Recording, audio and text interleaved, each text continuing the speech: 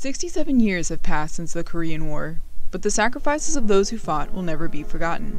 Since the erection of this monument in 1982, the Korean and American people have come together annually here, commemorate and pay tribute to the brave soldiers of Task Force Smith and the veterans of the Korean War.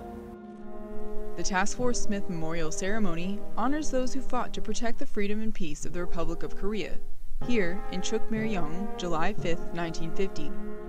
Task Force Smith's dedication to duty and country in the face of overwhelming odds laid the foundation of service and courage that enabled the ROK-U.S. alliance to ultimately reclaim the entirety of South Korea. Army Sgt Erin Sherwood, Osan, Korea.